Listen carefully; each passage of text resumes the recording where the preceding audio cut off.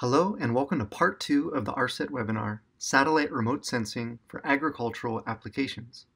My name is Sean McCartney and I'm a scientist at NASA's Goddard Space Flight Center. In part 2 of the webinar series, we'll be focusing on soil moisture for agricultural applications. In part 1 of the webinar series, we provided a history of Earth observations for agriculture. We highlighted satellites and sensors and their bio-geophysical applications for agriculture, as well as how to access these data products. We discussed the caveats and limitations of remote sensing and introduced the NASA Harvest program. In today's webinar, we are focusing on soil moisture and NASA satellite observations and modeled products that provide critical information for drought monitoring, agricultural monitoring, and crop forecasting. Each webinar in this series will have a 1-hour presentation followed by a 30-minute question and answer session. The homework assignment for part 1 is already available on our webpage, and the final homework assignment will be available following part 3. Answers must be submitted via Google form with due dates of April 28th for the homework 1 and May 12th for homework 2. If you are interested in a certificate of completion for this webinar series, you must attend all the webinars and complete all homework assignments. You will receive a certificate approximately 2 months after the completion of the course from Marines Martin. The first half of today's webinar will focus on NASA's Soil Moisture Active Passive Mission, or SMAP. This will be led by Dr. Erica Podest, one of the ARSET leads for water resources and disasters. The second half of the webinar will focus on NASA's Land Data Assimilation System, or LDAS. This will be led by Dr. Amita Mehta, another ARSET lead for water resources and disasters. They will provide an overview, highlight examples for agricultural applications, and how to access the data products for soil moisture analysis. I will now turn the presentation over to Dr. Podest. Good morning. I'm Dr. Erica Podest, and I'm a scientist at NASA's Jet Propulsion Laboratory in Pasadena, California. Today, I'll cover the first half of the webinar on soil moisture for agricultural applications, and I'll specifically talk about the Soil Moisture Active Passive Satellite Mission, also known as SMAP. So the outline of this presentation, I'll start out by talking about SMAP, giving you an overview. I'll talk about some examples of the use of SMAP for agricultural applications. I'll describe the SMAP products and finally how to access SMAP data. So let's get started with an overview of SMAP. So why measure soil moisture from space? The limitations in measuring soil moisture is that there are few ground stations around the world. And in addition, measurements at ground stations might not be representative of the surrounding landscape because they don't capture that heterogeneity. The advantage of measuring soil moisture from space is that these measurements can be done not only on a continuous basis and at global scales, but also because they're done applying the same methodology. And that's what SMAP does. SMAP provides frequent revisit global maps of soil moisture. Now, SMAP uses a microwave sensor called a radiometer, which operates in the L-band range, specifically at 1.41 gigahertz. The radiometer measures what's called brightness temperature, which is in kelvins, and from brightness temperature, soil moisture is derived as a product. The SMAP mission also had a radar sensor. However, that sensor ceased to function 3 months into the science phase of the mission. The reason microwave is used is because it is sensitive to soil moisture and also because it can image the surface of the earth regardless of daylight conditions or most weather conditions. Now, the sensor uses an antenna that is 6 meters in diameter. As you can see in this illustration, you can see the antenna. And this antenna, it actually rotates at about 14.6 revolutions per minute and creates a swath on the surface of the earth that's 1,000 kilometers wide. The orbit is a polar sun-synchronous orbit, and SMAP is at an altitude of 685 kilometers with a 6 a.m., 6 p.m. equatorial crossing. So that allows for a 2 to 3 day global revisit because of the swath-to-swath overlap. But in terms of an exact orbit revisit, it's an 8-day exact orbit revisit. SMAP was launched into space on January 31st, 2015. It took a couple of months for the satellite to be commissioned, and as of early April 2015, SMAP went into its science phase. So at that point, it started to continuously collect data. So here I've listed the characteristics of SMAP soil moisture measurements. The domain is global. The spatial resolution is at 9 and 36 kilometers. The temporal repeat is every 3 days. So every 3 days you have a complete map of global soil moisture. The sensing depth is approximately 5 centimeters. The measurement is volumetric soil moisture. That means that it's a measurement of the volume of water within a given volume of soil. And the accuracy is 0.04. So that means that 0.04 volumetric. So that means that there's the error is up to 4% volumetric. And the data access policy is the data is freely available. And I'll talk about where you can access the data at the end of this presentation. As mentioned, SMAP has a 3-day temporal repeat, and this is important because it captures that surface wetting and drying. And capturing the impacts of storm, interstorm sequences combined with the inertia of surface storage requires a revisit of approximately 3 days. And this figure shows these wetting and drying periods. The black line is continuous soil moisture over a month. The blue inverted triangles are soil moisture sampled every 7 days, and the red inverted triangles is soil moisture sampled every 2.5 days. And you can see that then sampling every 7 days misses those wetting and drying events, while sampling every 2.5 days captures those events much better. So soil moisture varies with space and time, and there are several factors that influence the amount of water in the soil. The primary driver of soil moisture is rainfall. Soil texture also influences how long water is retained in the soil. So for example, sandy soils are more porous and than silty soils, and hence sandy soils tend to hold less water than silty soils. Vegetation plays a role in soil moisture retention. We all know that a bare surface will dry quicker than soil under vegetation. And then finally, topography influences where water tends to accumulate, and you would expect flat surfaces to accumulate more water and for longer than steep surfaces. Also in the northern hemisphere, soils in south-facing slopes will tend to dry out quicker than soils in north-facing slopes. The reason SMAP has active and passive in its name is because of the type of sensors it uses. A passive instrument, a radiometer, measures the emitted radiation from a medium, from the surface of the Earth in this case.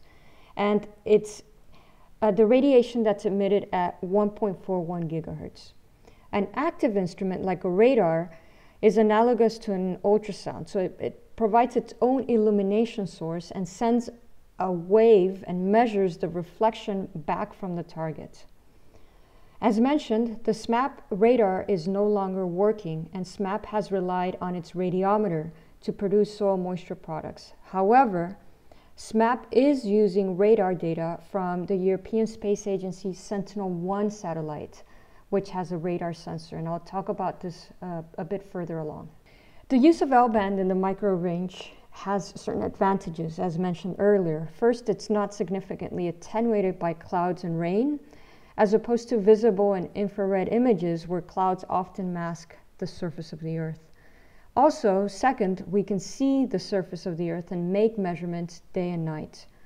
Other advantages is that microwaves are sensitive to the water in the soil due to the dielectric properties of the soil, and these can change significantly between wet and dry soils. Also, L-band has a long wavelength, so it has a wavelength of approximately 24 centimeters. That means the distance from the peak of one wave to the peak of the next wave is 24 centimeters. And the longer the wavelength, the more it penetrates through the vegetation and into the soil. And so that's why SMAP can measure up to, in general, the top 5 centimeters of the soil.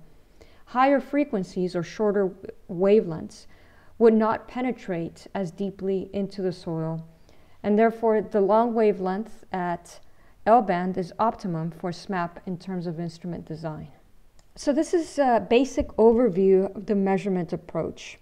The radiometer measures emissions and the radar measures backscatter from the land surface. So emissions that reach the radiometer come from the following components: the soil only, the vegetation only, and from the vegetation bouncing off the soil and back into the receiver. Now, interactions from the radar signal can come from the soil, the vegetation, and the vegetation soil or soil vegetation. The radar is more complex because the signal is transmitted and reflected, and hence these interactions with the vegetation can be complicated, and it's much more difficult to extract just the portion that pertains to soil moisture. So in order to measure soil moisture, you have to account for vegetation, you have to account for the surface roughness because that has an influence on the microwave signal, and you have to account for temperature, as well as a couple of other things, which I'll talk about in the next slide. So the SMAP soil moisture algorithm has a number of what's called ancillary data sources that inform the algorithm. So in order to tease out the soil moisture information from the signal, a large amount of information is needed about all the components contributing to the signal, such as vegetation, surface temperature, we talked about roughness. And so to do this, we bring in other data sets called ancillary data sets that can be used in the retrieval, and they provide information on different surface components. So for example, surface air meteorology, that contains information on air temperature, precipitation, vegetation opacity, so how thick is your vegetation, what's the water content of the vegetation, surface topography, for that a digital elevation model is used, soil textures, land water boundaries, so we want to know where there's water and where there's land. Obviously where there's water, a mask is applied so that there are no retrievals over areas where there's just water. Also areas where there's permanent ice and snow, there are no retrievals over those areas, as well as over large urban areas. So in addition to SMAP, there are other soil moisture satellite products, and one of them is SMOS, which is from the European Space Agency. It has very similar characteristics to SMAP. It's an L-band radiometer with 40 kilometer spatial resolution, a temporal resolution of 3 days, and a sensing depth of approximately 5 centimeters. The difference between their soil moisture product and SMAP is that SMAP has what's called a radio frequency interference filter implemented, and this filter mitigates for noise in the signal, and as a result, the SMAP soil moisture data tends to be more continuous, so you don't have as much noise, especially in some parts of the world, in the data, in the product. There's also ASCAT, which is a European Space Agency scatterometer. It operates at a different frequency, but it still operates in the microwave range, so it operates at C-band, and there are products at 12.5 and 25 kilometers, and it's daily observations. So now I'll talk about some examples of agricultural applications where SMAP soil moisture data is being used. The United States Department of Agriculture uses SMAP to monitor global croplands and make commodity forecasts. And this is work developed with scientists at NASA Goddard, and they've used they've incorporated SMAP soil moisture data into Crop Explorer, which is a website hosted by the USDA Foreign Agricultural Service, and it reports on regional droughts, floods, and crop forecasts. Crop Explorer is a clearinghouse for global agricultural growing conditions such as soil moisture, temperature, precipitation, vegetation health, and more. The images here show that the average subsurface soil moisture anomalies average subsurface soil moisture anomalies over the southern portion of Africa for the 2016 and 2017 growing seasons. The negative values indicate that soil moisture conditions are below average, while the positive indicate a surplus of water. The area has been experiencing a decline in precipitation, reaching record low rainfall amounts, accompanied by high temperatures and evapotranspiration rates during the 2017 growing season. The South Africa 2017 drought caused about 29% decline in the region's wheat yield production relative to the previous year, according to the USDA FAS Crop Intelligence Report published on February 8, 2018. So that's the small insert located in the lower left part of the chart. And the current agency's crop growth and crop stress models are driven by soil moisture estimates that are generated using a simple hydrologic model. The model is highly susceptible to the quality of the precipitation data used to force the model. And so part of the study helps assess the utility of SMAP to improve the quality of USDA FAS soil moisture information and aid USDA FAS crop forecasting activities over poorly instrumented regions and areas that have poor precipitation data quality. So another application is SMAP for agricultural crop yield and food security applications. And the idea here is to use SMAP soil moisture to inform on crop yield and food security. And this is work that's been done by my colleague from JPL, Dr. Narendra Das. So the figure here shows yield in tons per hectare, and on the y-axis, and a year from 2002 through 2010 on the x-axis. So these are corn yields. And the red squares are actual observations of yields throughout these different years.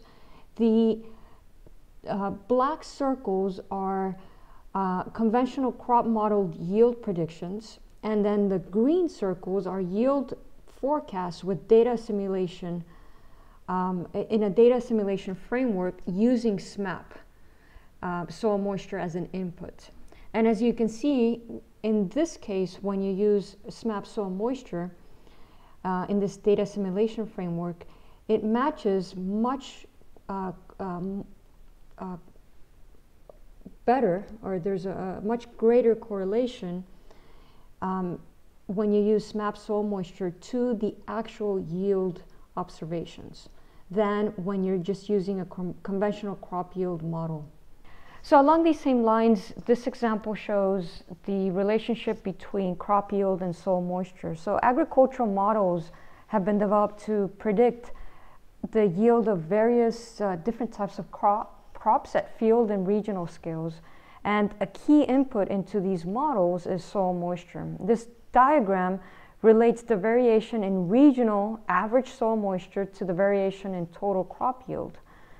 And you can then you can see that they're nicely correlated, and you can take this do this statistical analysis to develop probability distributions of crop yield based on soil moisture. So this example shows the improvement of drought and flood early warning with SMAP data, and this is work done by the Texas Water Development Board and UCLA. So this is the prediction of 2015 summer rainfall anomalies, and the colors here, the red indicates that it's below normal, green indicates near normal, and the blue indicates above normal. So these are millimeters per day. And what you're seeing on the far left are predictions using soil moisture estimates from a model. The image in the middle are predictions using soil moisture from SMAP. And then the one on the right are the actual observed rainfall anomalies. So you can see that the predictions that used soil moisture from SMAP match the anomalies, the observed anomalies, much better than the predictions using soil moisture estimates from a model. In the next couple of charts, I'll talk about the SMAP products. So this is a list of the SMAP data products. NASA has a free data policy, and all of these data are freely available online.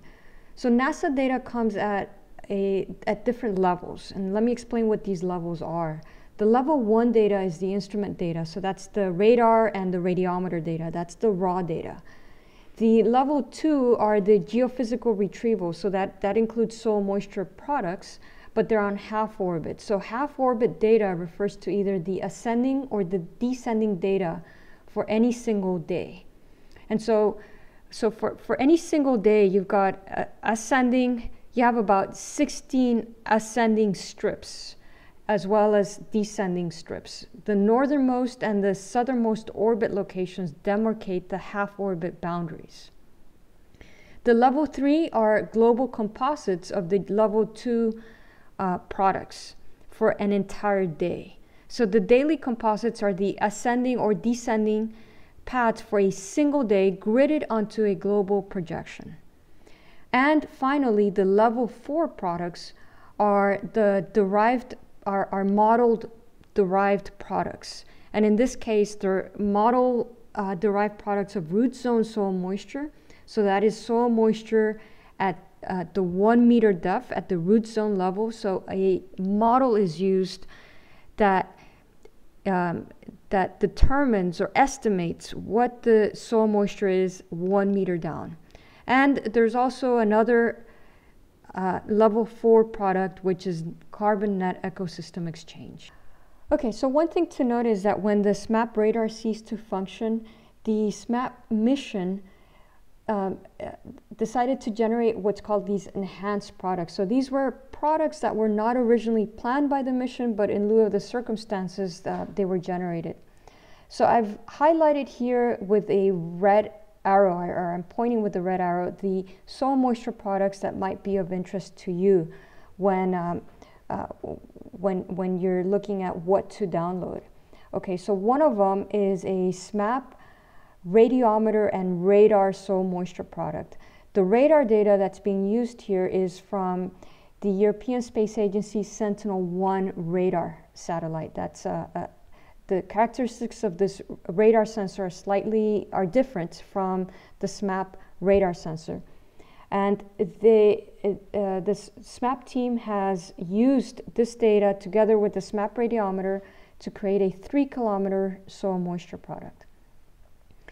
Then there's also an enhanced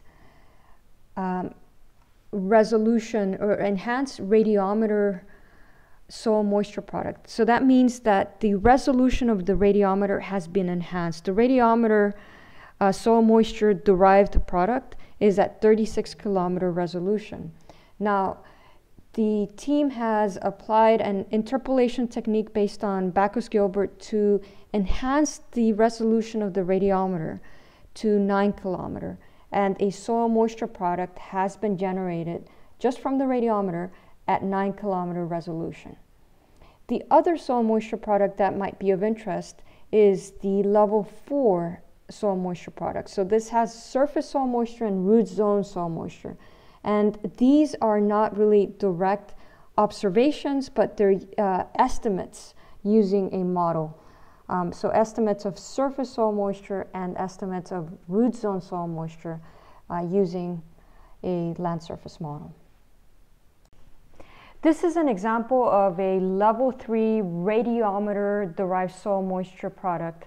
So this is gridded at 36 kilometers. And so this is a daily global composite. And to generate this composite, the processing software ingests 1 day's worth of level 2 soil moisture passive granules and creates individual global composites as these 2-dimensional arrays. So the composite, in this case, it used the descending passes. The descending passes are the 6 a.m. passes. And you ideally want to use descending passes because in the morning, the temperature of the soil tends to be in equilibrium with the rest of the land surface. In the afternoon, there might be differences, and so the algorithm may not be, the soil moisture retrieval algorithm may not be as accurate with the PM passes, which is around 6 p.m., as the ones in the morning. So the important thing to note about this and other level 3 products is that in the high latitudes, some of the SWATs overlap. And when they do, the data point with an acquisition time closest to 6 a.m. local solar time is selected. So this example shows the enhanced products, one of the enhanced products. So this one is the resolution of the radiometer being enhanced. And so the product on the left is a soil moisture product generated from the radiometer, the original radiometer resolution. And it's gridded to 36 kilometers. And the image on the right, it's the same area, same day. And so the resolution of the radiometer has been enhanced, and a soil moisture product has been created with this enhanced resolution. And it's been gridded at 9 kilometers. So you can see quite a bit more detail, obviously, in the enhanced resolution soil moisture product. This is an example of the SMAP enhanced active passive product using Sentinel-1, and this is work done by my colleague at JPL, Dr. Narendra Das. And so the image on the left is the SMAP, only the passive product, so the radiometer derived soil moisture gridded at 36 kilometer resolution.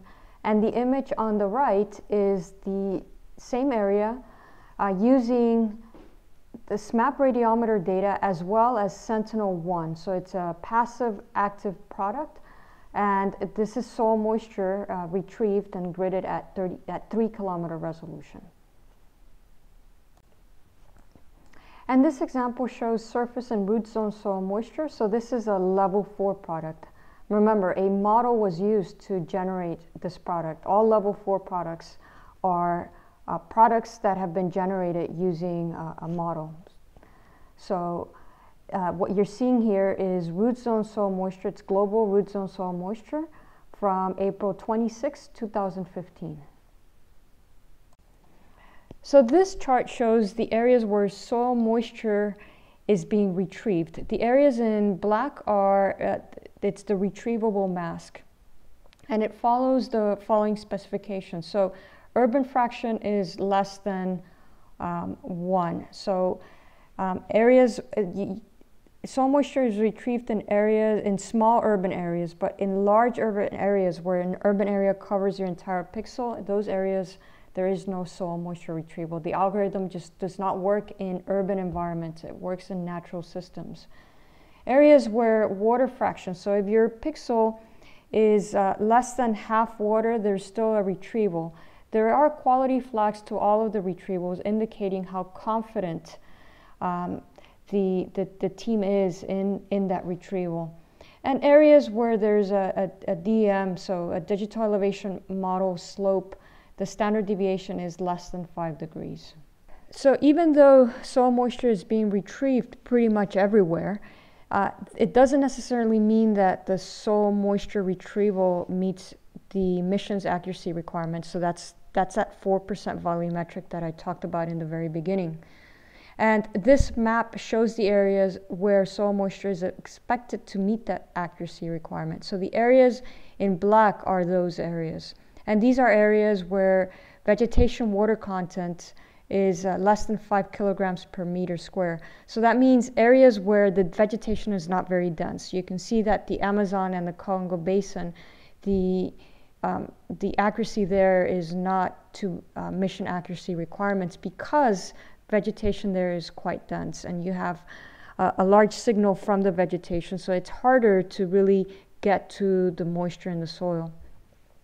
Areas where the urban fraction is less than quarter of your pixel, areas where water fraction is less than 0.1 of your pixel, and the DM standard deviation is less than 3 degrees. So over these areas is where the mission feels confident that soil moisture meets the mission's accuracy requirements.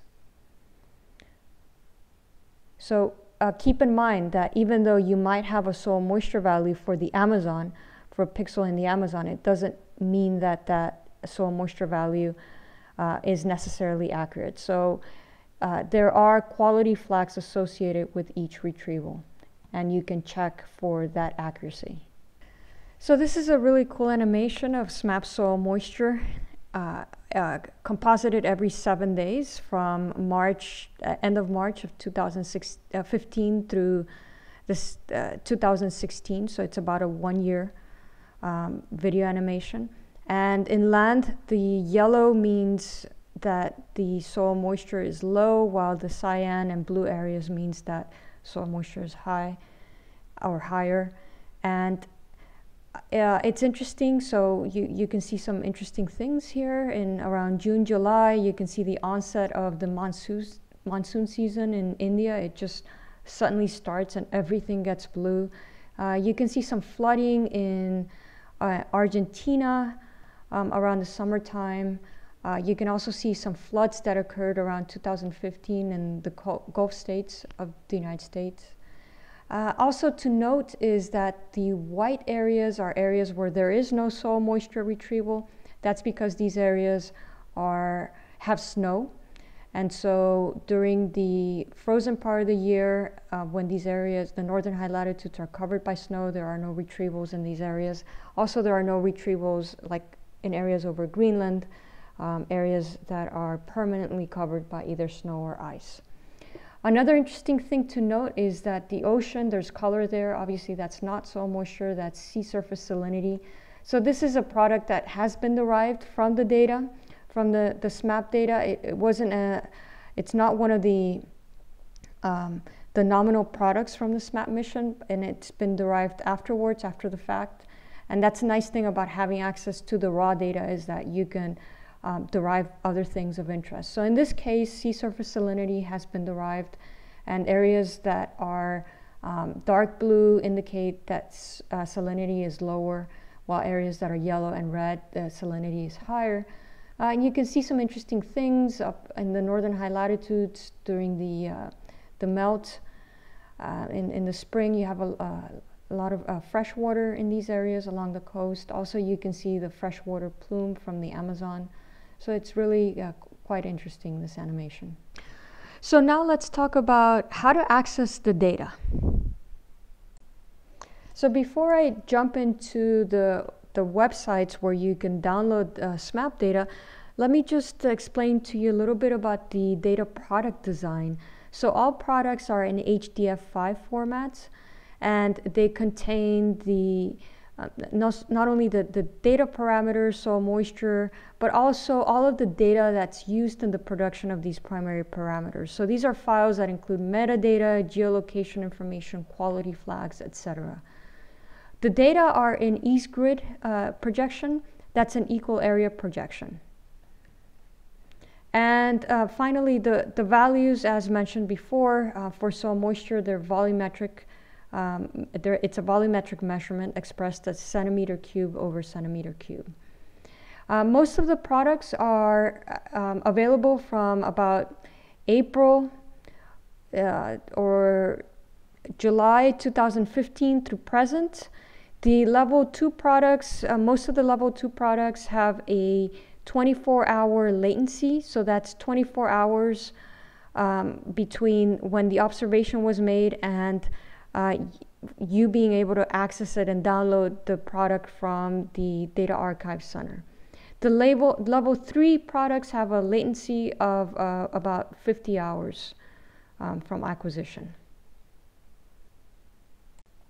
The SMAP soil moisture products are archived at the National Snow and Ice Data Center.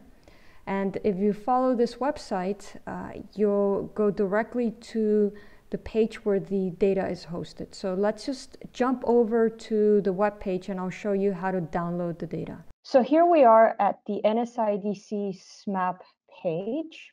And this is the main page that contains a description of SMAP and the instrument, the mission, etc.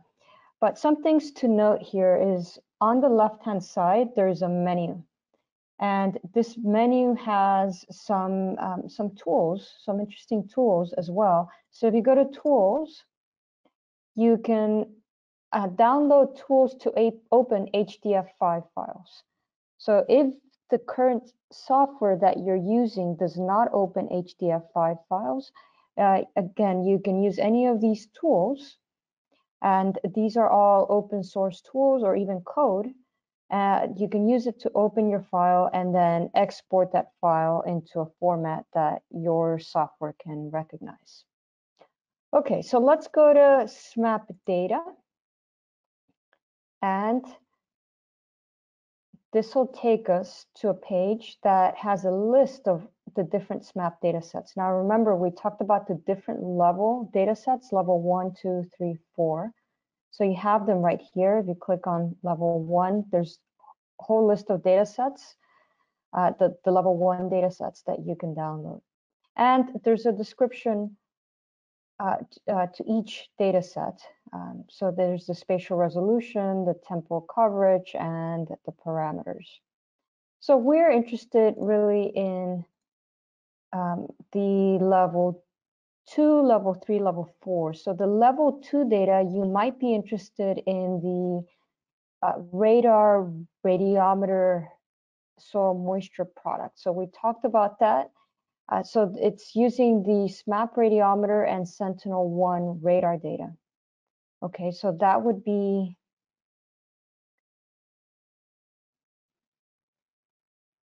this data set here, SMAP/Sentinel-1. Okay, that's at 3-kilometer resolution. And that data set spans from 2015, so end of March 2015 through present. Now, in terms of level 3, you'll probably be most interested in the 9-kilometer soil moisture product. So we talked about different soil moisture products. There's the radiometer only derived soil moisture product that's at 36. It's gridded at 36 kilometers. And then there's the enhanced radiometer resolution soil moisture product, and that is gridded at 9 kilometers. Okay, and that data set starts from, again, same time frame, end of March 2015 through present. So let's click here. And this will take you to a page where I've already defined my area of interest. But basically what you can do in this page, let's clear this up. And I'll just show you what you can do in this page is you can filter the data sets. So you can set the time frame of interest. And in this case, I've set the time frame from the 1st of February of 2020 through the 5th of February 2020. So what you can do here is draw your area of interest, and let's just draw a small, no, I didn't want to do that. Just draw a small area there, and then the results will come back depending on the parameters that you set in your filter here. So the results are based on the filters that you set, and you do need to have an account in order to download the data. You can, the account is free, but you do need to set up this account. And usually you can set it up immediately, and you get access to, or you get, you can go into your account and download the data. So basically what you do is then you have, here you can order files, or it's a large custom order. So you order files, and you'll get an email providing you with a link where you can then download those images. Okay. Another way to download data is through the NASA Earth Data search engine. And so if you go to this link here, you'll go to this web page, and here you can do a search for SMAP. And you can also do set your filters, so you can define a start and end date. So let's start the 1st of February 2020, and let's just end, say, the 7th. Okay, and then you can define an area of interest. So let's just draw a rectangle over a small area of interest, in this case in Mali. Okay, so when you do a search for SMAP data, there are different products, SMAP-derived products, and the one we want to select is this one, the SMAP Enhanced Level 3 Radiometer Global Daily 9-kilometer Ease Grid Soil Moisture. So you select that, and there are seven granules, 7 images within your search area, or that cover your search area. And then what you do is you can, let's say we want to download all. Again, you also need to establish an account. Opening an account is free. So you download all. And the nice thing about this one is that you have an option to customize your download. So you need to input your email address, and you can specify what sort of output format you want. So if you don't want to deal with HDF5, maybe you prefer NetCDF or GeoTIFF or an ASCII file. So let's just go with GeoTIFF. It asks you if you want to subset. So remember, these are global mosaics. So you can enter a bounding box here for just your area of interest.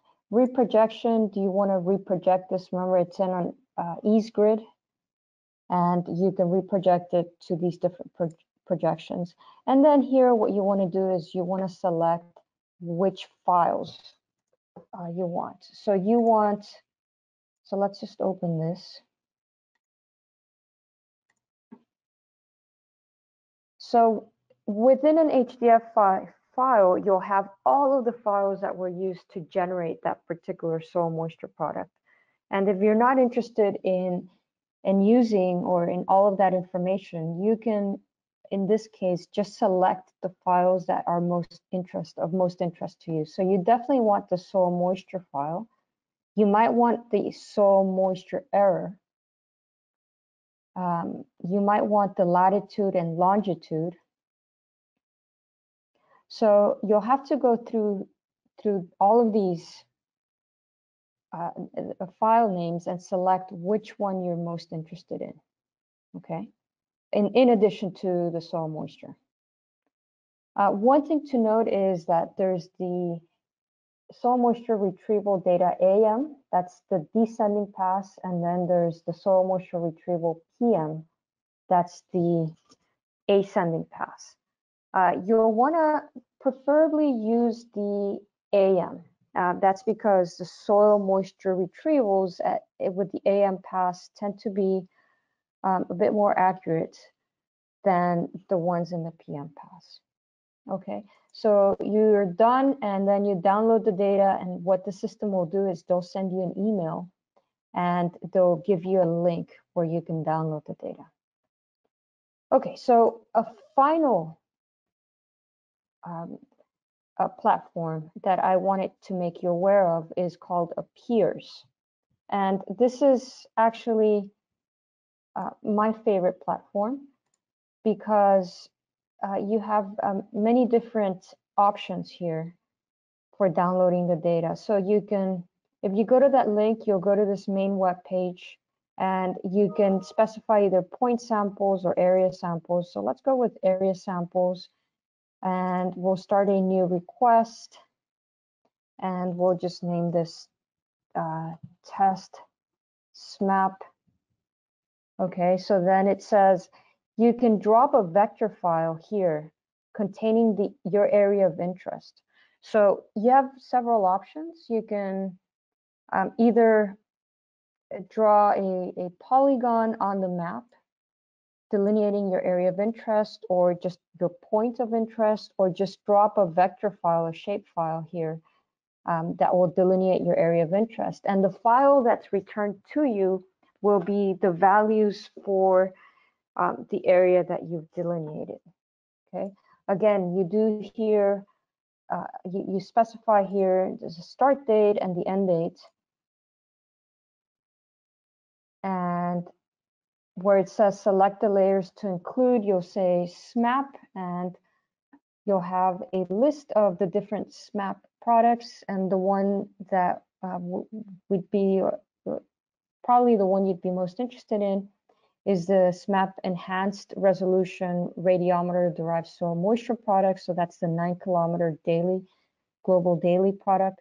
There's also the surface and root zone soil moisture that we had talked about. So if you're interested, probably not so much in the surface because this is a modeled parameter, but the root zone soil moisture. So these are both level 4 products. Then you can click here to select that product. So let's just select this, and then you'll have a list of all of the files that are included for each soil moisture file, right? So you want to select which one you're interested in. There's the retrieval quality flag, same as the Earth Data search engine. So let's just stick to soil moisture. Oh, you do use, okay. And then you have two options here, GeoTIFF or NetCDF, and then you can search for a projection. Here you have a number of different projections that were not available in the previous example that I showed you from the Earth Data search engine. So again, this is all a matter of preference, and then you click submit. Okay, so I didn't specify my area, but yeah, you go through the steps. You also need to have an account in order to download the data. Again, opening an account is free. Now, let me just show you very quickly how these data look. So I'm using Panoply, and I opened an HDF5 file. And when you open the HDF5 file, as I mentioned, each HDF5 file has all of the data sets, everything that was used to generate that soil moisture product. So you really have to search through the different folders. There's a lot of information in here. And what you want to do is you want to open the I have two different files here open. So you want to open the soil moisture retrieval data. Again, preferably you want to work with the AM rather than the PM. Slight differences between both of those, slightly more accurate in the AM. And then go through and look at all the different files that are associated with that AM retrieval. Obviously, the one that you're most interested in is the actual soil moisture file. So you click on this and create. And here we have a soil moisture file. And you can, in Panoply, you can play around with the scaling, the color bar, you can do overlays, and you can do a bunch of stuff. Okay, but the idea is if you want to export this, you can also export from Panoply into different formats. But so whenever you download an HDF5 file, it's, remember, and it's a level 3, it's a global image. So you will have to open the file and then extract your area or your point of interest. And that's why these other tools are quite useful. The Earth Data Search Engine or appears because you can actually extract the data for your specific area of interest rather than having to download an entire global file and then going in and extracting the values for just your area of interest. So that concludes this this part of the webinar. I'll be taking your questions at the end, and now my colleague, Dr. Amita Mehta, will cover the second part of this webinar. Thank you.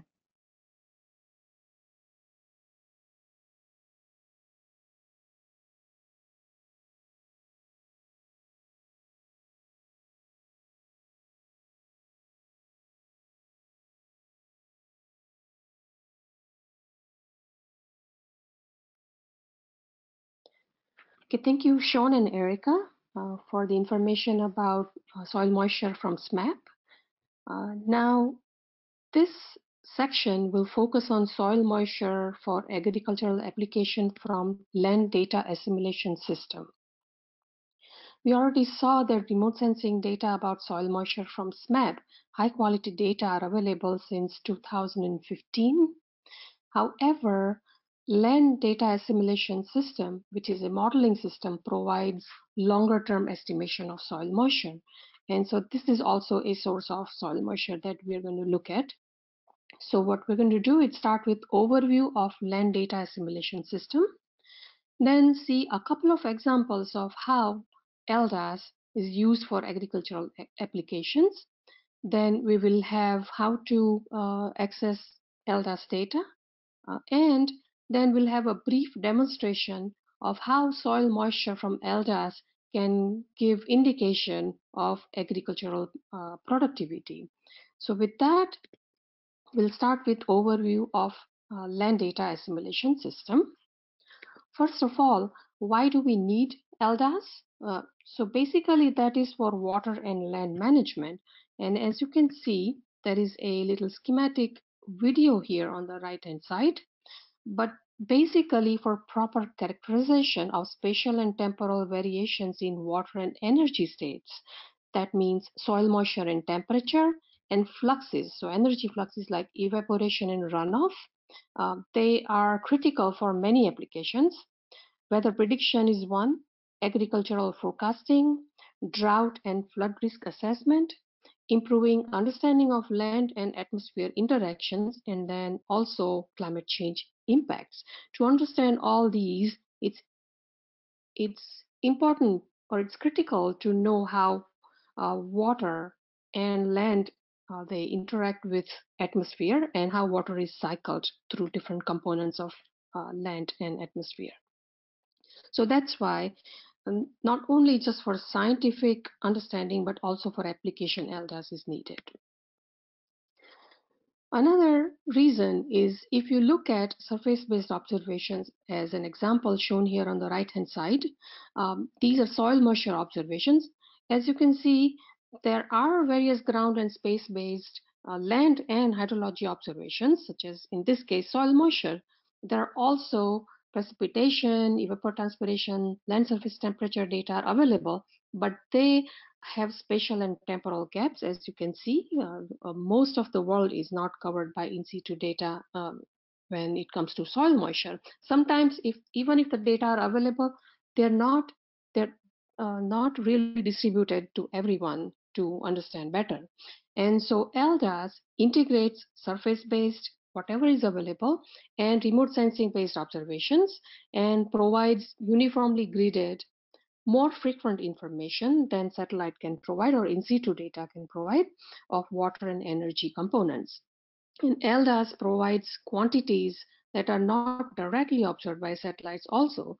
So in addition to soil moisture, which now is being measured by satellite, there is runoff and evapotranspiration, snow water equivalents. These are not directly observed by remote sensing, and they can be calculated by LDAS. So to get complete water budget and land atmosphere interaction through this cycling of water can be understood by running LDAS. So land surface model structure is shown here in general, and want to point out Dr. Matt Rotel from NASA. He is in charge of LDAS, and if any detailed questions, you can contact him for more questions. But so land surface models, they usually solve for interaction of energy, momentum, and mass between surface and the atmosphere. And in each model grid as shown here, usually the time step used is as short as 15 minutes.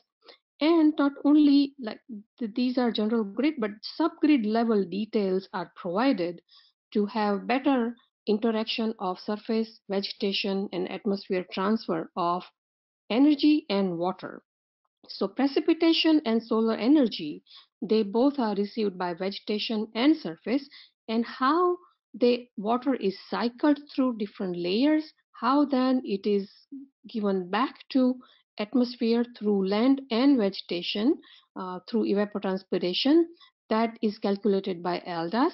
Also energy is used to for evaporation, evapotranspiration, and also to cycle water through the system. So these components are actually individually derived or calculated by LDAS. And for that, system of equations are used. So surface energy conservation equation, surface water conservation equation, soil water flow, and evaporation, which the well-known Feynman-Monteith equation. So these are the basis of LDAS. For LSM to run properly, there is forcing required. And so some input parameters first, these are static parameters, semi-static parameters, but they provide subgrid scale information such as vegetation greenness or leaf area index, vegetation classes, soil type, elevation. These have to be provided for proper characterization of water and energy transfer. And required forcing are basically weather parameters such as near surface wind speed and precipitation, surface pressure, humidity and temperature, and energy, which is downward shortwave or solar radiation, and longwave radiation, which comes from the atmosphere itself. So all these are required inputs.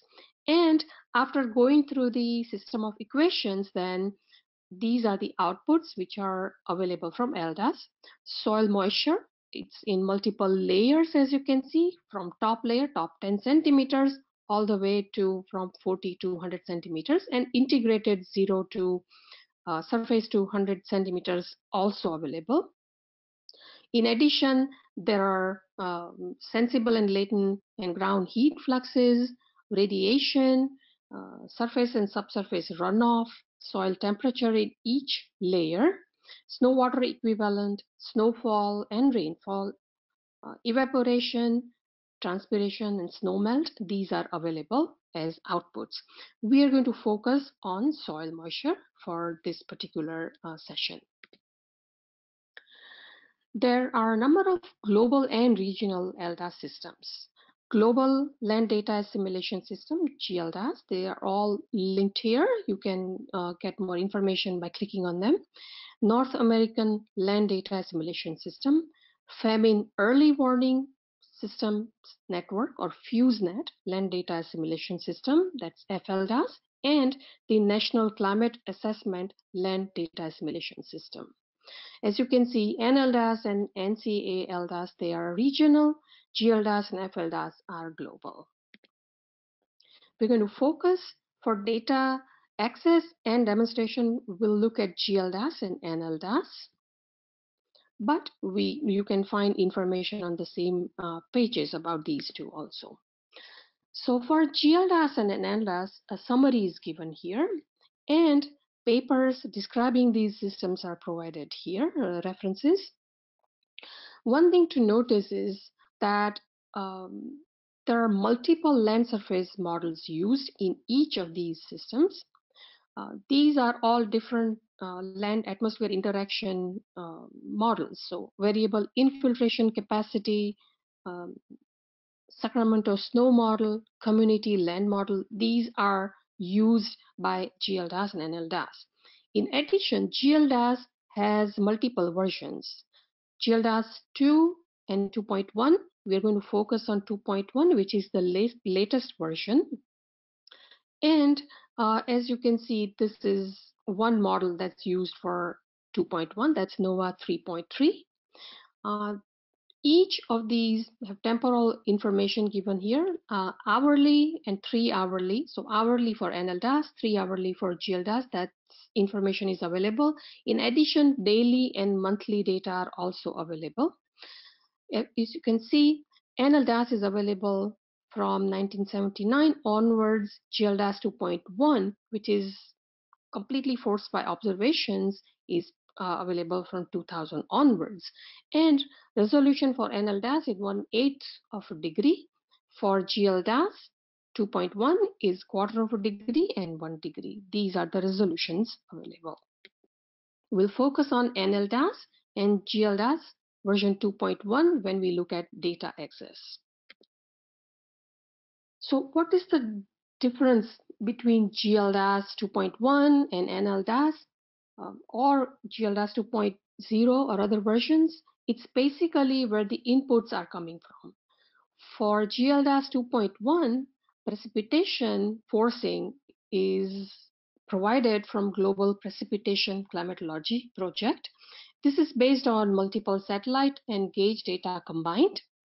Also, weather information comes from meteorological data from NCEP, which is National Center for Environmental Prediction, for their global data assimilation system. So atmospheric data also use remote sensing observations in assimilation and provide meteorological data, which are then given to GLDAS. And then surface radiation is received from Air Force Weather Agency. In NLDAS, precipitation is provided from Climate Prediction Center gauge data, also stage 2 Doppler radar. There is CMORPH, which also is precipitation information, CPC morphing technique, and North American Regional Reanalysis provides meteorological and radiation data. So these are various inputs, but they all provide outputs, which are integrated outputs, as we just saw here. These are the outputs available from each of the systems, no matter what the inputs are.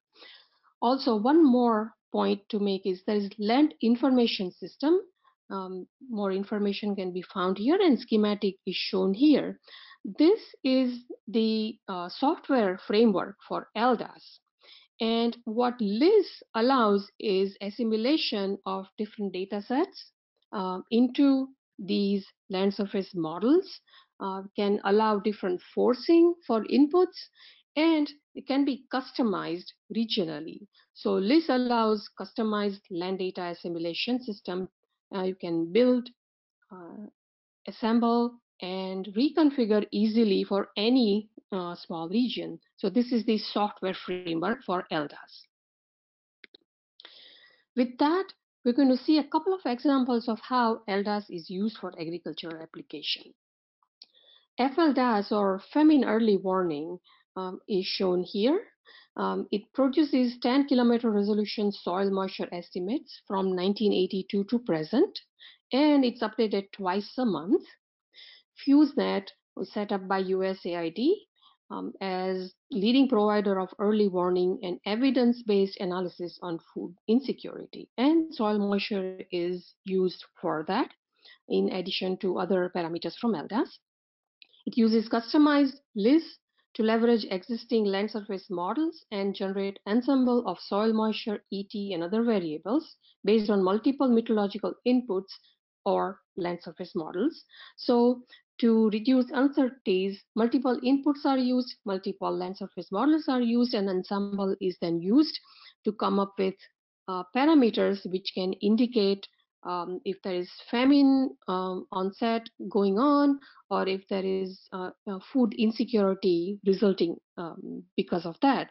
And one example is shown here is the global soil moisture content shown here It shows these red areas where there is much less soil moisture, and that indicates where there would be less agricultural productivity.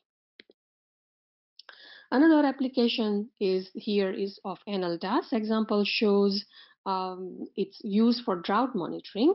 And again, this is an example of soil moisture. This was in March 25th this year.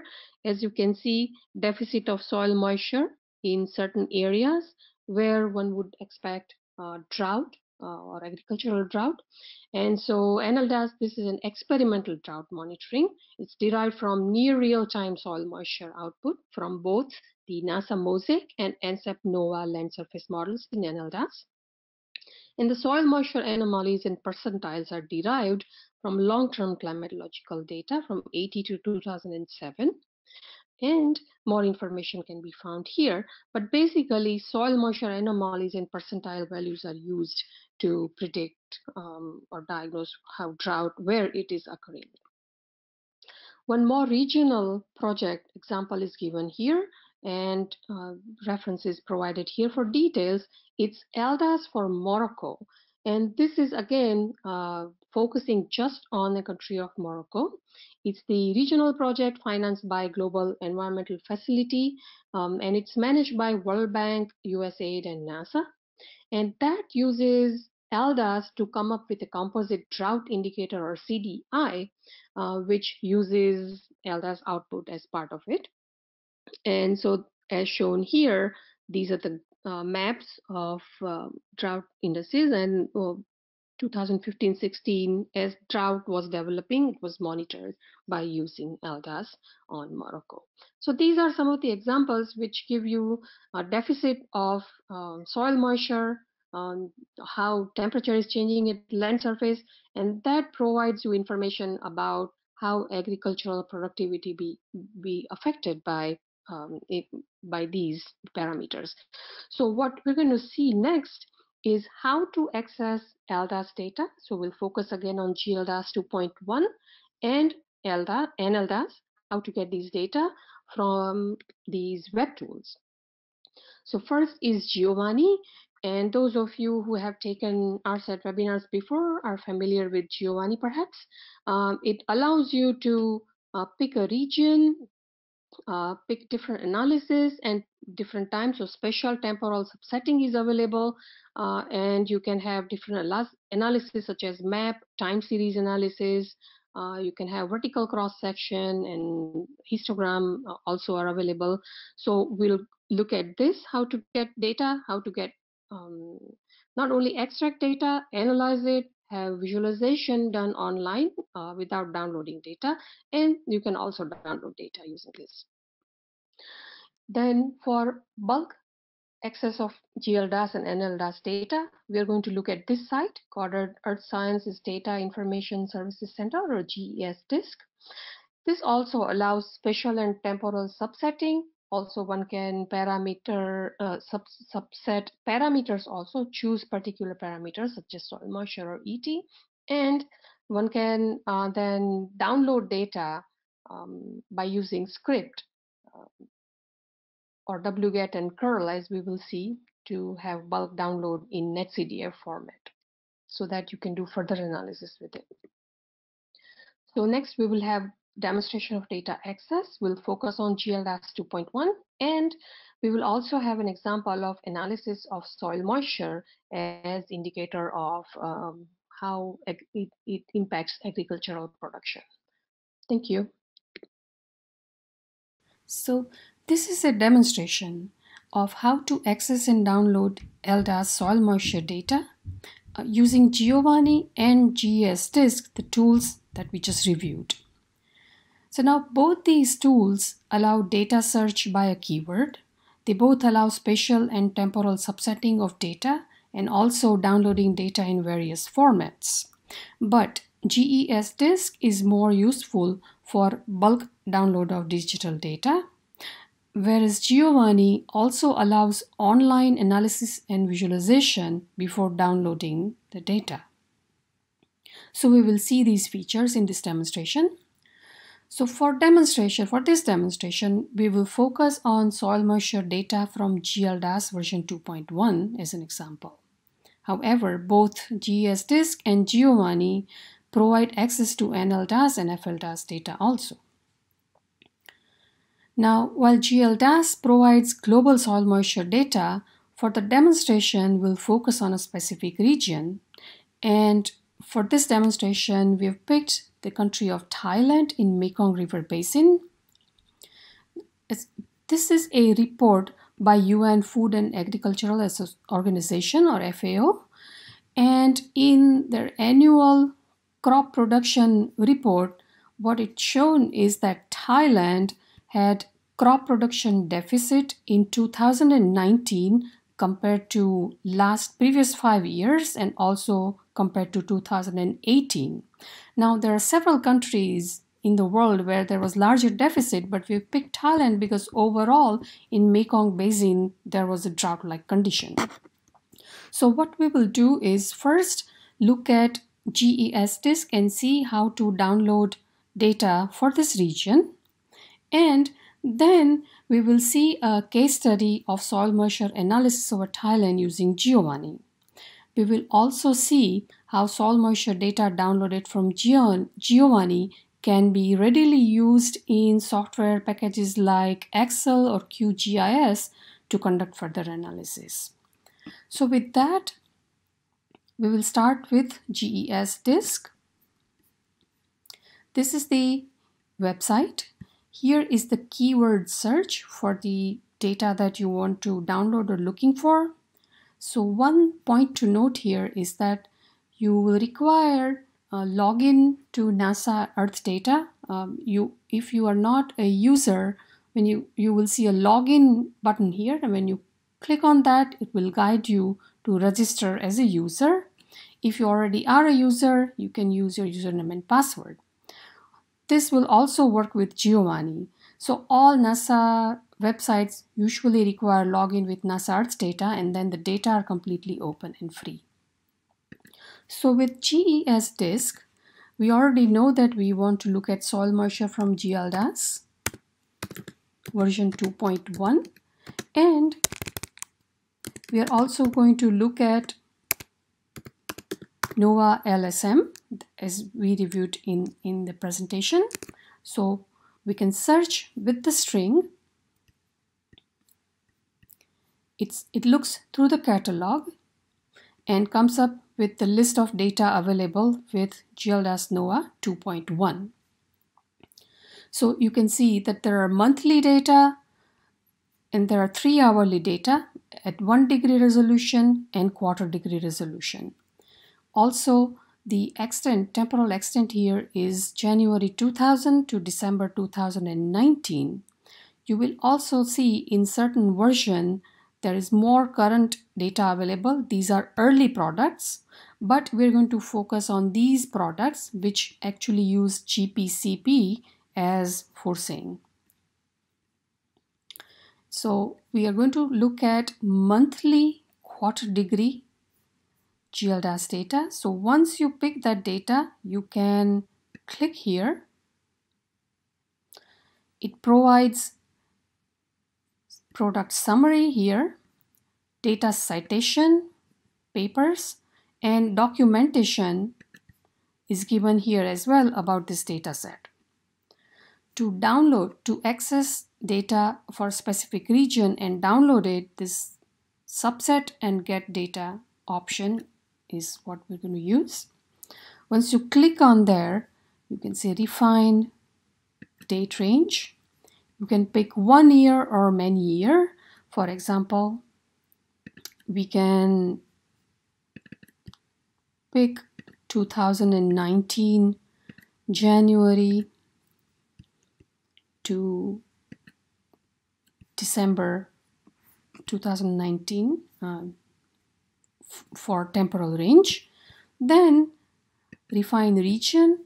If you're looking for global data, you don't have to do anything, but if you are looking for a particular region, you can use to draw a rectangle or a circle or draw a marker. You can zoom in, you can pan the map. In this case, we're going to focus on the Mekong Basin, the country of Thailand, if you like. This allows to draw a rectangle, and whatever data you pick will be for this temporal range and this spatial domain. Here is also selection for variables. As we saw in the presentation, GLDAS has multiple outputs, and you can look through it if you are interested in more parameters, but we are going to focus on soil moisture 0 to 10 centimeters. You can pick that. This is surface soil moisture. You can pick other soil moisture levels, layers as well, and here are the units, kilograms per meter square. Once you pick that, you can go down to file format. There are multiple formats available, either GeoTIFF or NetCDF is default. You can pick either one, and then you can say get data. Once you ask for data, it comes up with the list of files. These are files for 12 months of 2019. You can have them all the years, and so you will have all the files listed here. You can click on individual file to download on your computer, or you can go through this procedure shown here. You can download the link of all these files in a file, and then you can use wget and curl to download data. So if you have many months of data, you don't want to click individually, and then you can use this wget or curl. There is instruction for how to download wget or curl if you don't have them on your computer, also for your own operating system like Windows or Mac or Linux.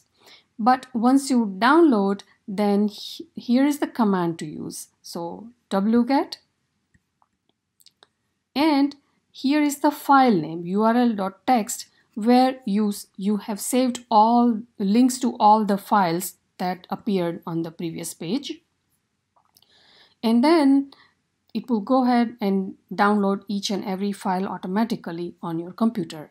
So this is a quick way to download a large number of files, and that's why GSDisk is useful for bulk download. So next we will see how to analyze soil moisture data using Giovanni before we download the data. Here's the Giovanni website, and here also you will need to log in. Here's the keyword search window. We can be more specific here and say soil moisture GLDAS 2.1 and search. It comes up with the list of all the options. This is similar to what we saw in GSDisk, but specifically for soil moisture. Has 3 hourly as well as monthly data at 2 different resolutions between 2000 and 2019. We're going to pick monthly quarter degree soil moisture between 0 and 10 centimeters in kilograms per meter square, and then pick additional options. On top you will see analysis options. You can make maps of soil moisture. You can compare different data sets, take vertical cross-section. In this case, you will have to go down from surface to 2,200 centimeters. So it's different layers you can see, time series, and some other analysis options. We're going to do maps of soil moisture over Thailand and also time series of soil moisture over Thailand, focusing on 2019 eventually, where we saw that there was crop deficit. So let's pick time series first and go to seasonal option. Next, we can pick spatial domain. You can also draw a rectangle like in GSDisk, but in this case, we have shapefile selector. So different countries or river basin or US states can be selected by that shapefile, and in this case, we're going to pick Thailand, and this area gets highlighted. Next, we will look at temporal selection. First, we will look at annual cycle of soil moisture. So, for all months and for all years that data are available, let's see how soil moisture changes. So start year is 2000 and end year is 2019. Once you select all these options and say plot data, the workflow launches and you will get the result in terms of time series. And I've already done this, so let's look at the time series. Here's the time series plot. What you see is from 2000 to 2019, each month how soil moisture varied, that is shown here. This is the soil moisture content. You can point the arrow on each of these curves and it tells you which month it is. You can also click down here to pick a particular month. So this gets, and it shows how soil moisture varied. Now this is a busy plot, but with all the months, you can see that in general, soil moisture for most months did decrease in 2019 compared to 2018. What we will do is we will further analyze this data using Excel to see this clearly. And for that, we can download these time series data. You can download each monthly file as netcdf, or you can download this CSV file, which you can further analyze in Excel. I have already saved this file on my computer that we will look at later. Before we do that, let's also do map analysis. So we can go back to data selection. And now we can do map. Here also, let's look at monthly and seasonal averages first. Here we can, instead of months, let's pick seasons. So we can quickly see seasonal maps of soil moisture over Thailand. And let's first pick 2000 to 2019. So we get a long-term mean of soil moisture over these seasons. Once you select all these options and plot data, you will get 4 maps, which I already have here. So these are long-term mean soil moisture map, 0 to 10 centimeter. On right-hand side, you will see the scale for soil moisture. And for 4 maps, so winter, spring, summer, and fall, all 4 seasons are shown here, long-term mean soil moisture, and it shows special variations over the country as well as temporal seasonal evolution of soil moisture. These data can also be further analyzed using QGIS or any other software after you download them. So once you pick this downloads options, you have these files as netcdf or as PNG images, as TIFF images, or as KMZ files, which you can view with Google Earth. TIFF files can be analyzed with QGIS or any other GIS. NetCDF files can be analyzed with other software or GIS also. So you can download whichever format is preferable. In this case, for example, I have downloaded June, July, and August of this long-term mean soil moisture in TIFF format, and I've already saved on the computer. Also, I've done one more analysis step. I have picked all 4 seasons, but just for 1 year now, 2019. And now when you plot the data, you get seasonal maps just for 1 year. So we have long-term mean as well as now we have a single year mean.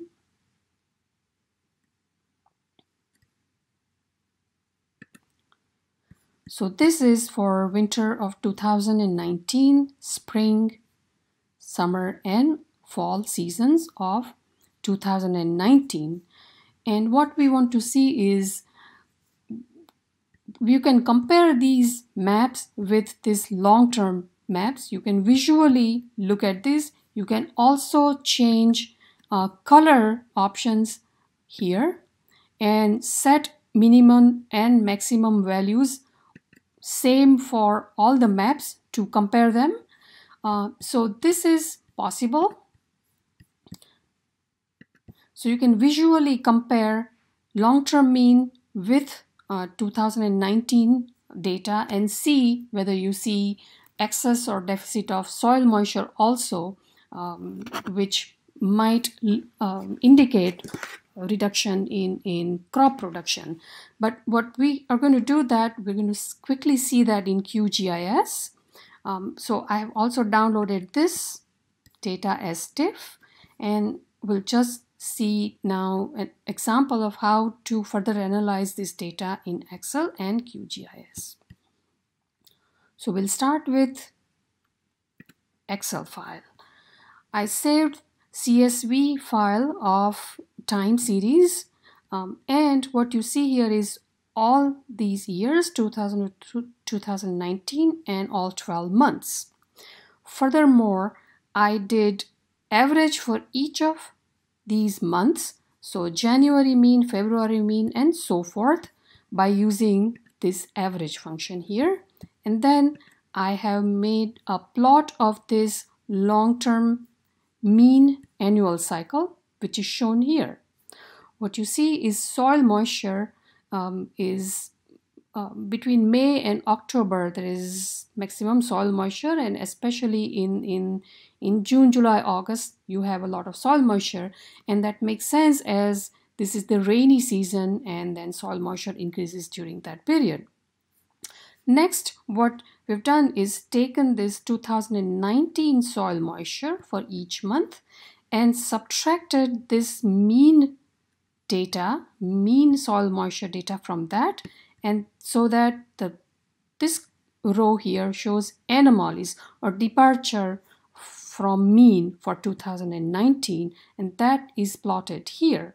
So what you see here is that except for January and February, in 2019, all months had negative anomalies. That means deficit of soil moisture compared to long-term mean. So again, for crop production, soil moisture is not the only indicator.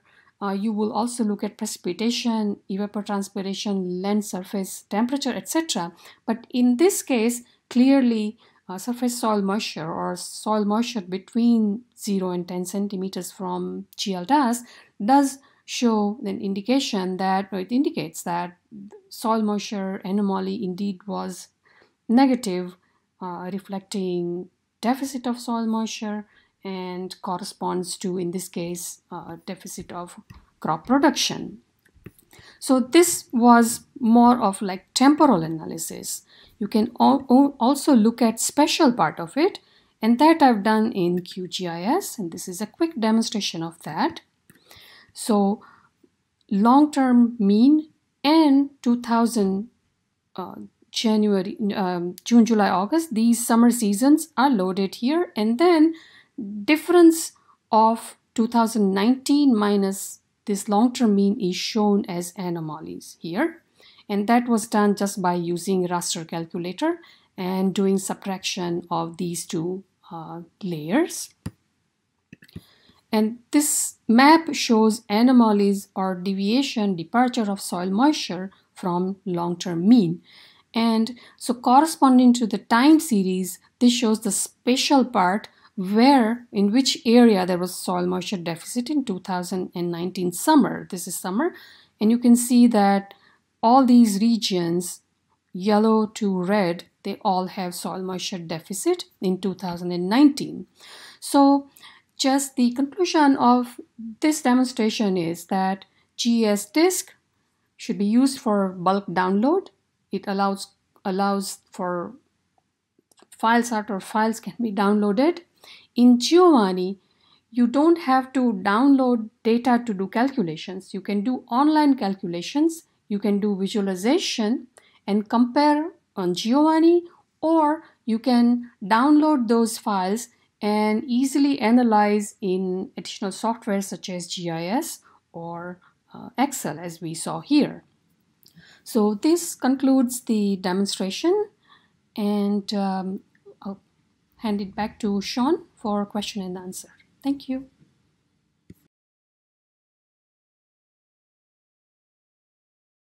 Okay, thank you, everyone. Now we will address the questions that you have. There is a question answer. You can type all your questions in the chat box, and then you will see this question answer document. We will also post this online. I have Dr. Erica Podest here, as well as Sean, and I myself will be answering some of the questions. So Erica, I invite you to take the first few questions which are related to SMAP. Yes, of course. So let's start with question number 1. Could it be possible or reliable to retrieve soil moisture from SAR data with a high spatial resolution? Even though the SMAP soil moisture products are derived from the combination of passive and active microwave data, we've rarely seen the active-only soil moisture products, right? What's the future of the soil moisture retrieval study from SAR observations? These are really great questions. Okay, so I'll start with the first one. It is possible to retrieve soil moisture from SAR data only, and there are several algorithms out there in the published literature. However, it's not straightforward. Getting to soil moisture is with SAR data is not straightforward. I recommend for you to see some of the SAR webinars we've had in the past. We've had some advanced land cover SAR webinars where we talked about the use of SAR for agriculture and what the approach is and what some of the challenges are using radar. So radar is an active sensor, so it sends a signal. That signal scatters when it reaches the surface of the earth, and then part of that scattered energy is collected by the sensor. And so that signal interacts with different components of the land surface as it goes in and as it is reflected back. So basically, you need to be able to characterize the other components of the land surface. In your signal, you've got information about vegetation, roughness, water content in the vegetation. You've got a whole bunch of information within the SAR signal. And so basically, you have to tease out the land cover component to get to the part that corresponds to soil moisture. So the SMAP soil moisture products are derived primarily from microwave data. Initially, there was the radar, which ceased to function early on in the mission. And so SMAP has been relying primarily on its radiometer, which is passive. I did talk about a SMAP product that uses Sentinel-1 data, and that's C-band data. So you can download this data and test it. It is a beta version. So, but you can certainly have access it without any cost. So I hope that answered your question about why we rarely see the active-only soil moisture products, just because it is more challenging. And what is the future of soil moisture retrieval study from SAR observations? So there will be a radar mission called NISAR in the next coming 2 years. And it's a joint mission between NASA and the Indian Space Agency, Israel, and that has an L-band SAR sensor. And I think there will be, or that data can be used to try to get to soil moisture. And it is ideal, it is an ideal frequency because L-band penetrates deeper into the soil, so it's better to get at soil moisture. Question 2, can I perform wheat crop mapping using Sentinel-1? And yes, you can. I'm not sure what you mean about wheat crop mapping. Are you trying to identify wheat crops, or are you trying to identify the growth stages in wheat crops? So I suggest going back to the SAR webinars that we did last year. And there's a couple of webinars on agriculture, and those were led by Dr. Heather McNairn from Agriculture and Agri-Food Canada, and she did an excellent job in showing how you can use SAR for agriculture.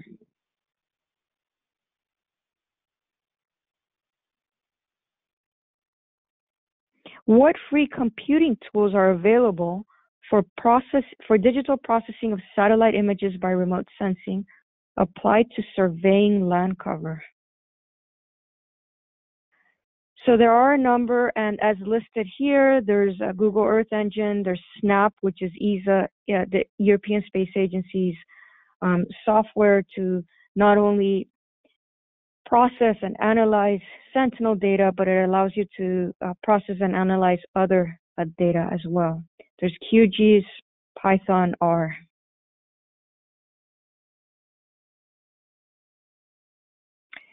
Question number 4, if it's sun synchronous, why do we need active sensors in SMAP?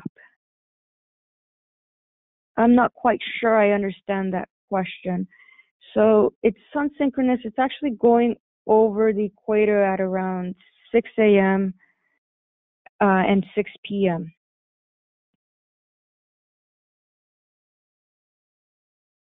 And so when you're using SMAP-derived products, you'll see that there's a soil moisture product that is derived from the morning pass, the 6 a.m. pass, and another one that's derived from the evening pass.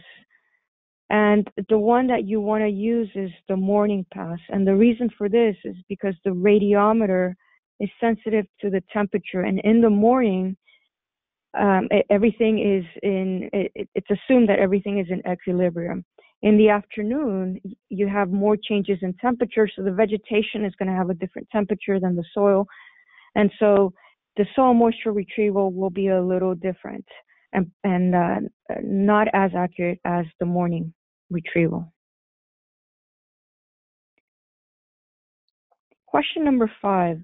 I'm building a model for crop water requirements, which gives daily outputs to farmers about their crop water requirements, soil moisture, ET, etc. Which free and commercial items do you advise which give daily satellite images with appropriate resolutions? Okay. So Daily, so I'll talk about SMAP. SMAP is not daily, so SMAP has daily observations, but it really covers the globe about every 3 days. If you're in the northern high latitudes, maybe every 2 days because there's a bit more overlap. Amita, would you like to talk about the other products? Yes. So LDAS provides not only daily, you can go 3 hourly as well. It's a model data, so it integrates satellite and in situ data and comes up with uniformly gridded frequent data. So daily data, as we saw, can be opted from LDAS. We focused on monthly data, but you can get daily data. So both soil moisture and ET are available from LDAS. Resolution, of course, is 1/4 degree in this case, so it's not super high, but we will see in the last session that there are high resolution ET data available based on Moody's, Landsat, and now even Weir's sensors. So we will have an overview of that in week 4. These are all free data. I'm not sure, or I'm not familiar with any commercial data which are available. So ET data from Moody's also has, they're semi-daily, 1 to 2 days. Landsat data are every 16 days. So these are not daily data, but so that way LDAS provides you moderate resolution or 1/4 degree data at almost daily. So you can combine different data sets as well from satellite and model to build your model.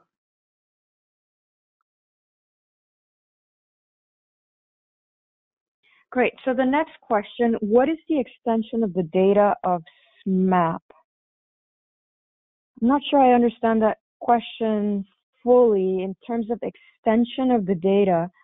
So there's been an enhanced products that are derived, and those products have been derived from the beginning of the mission.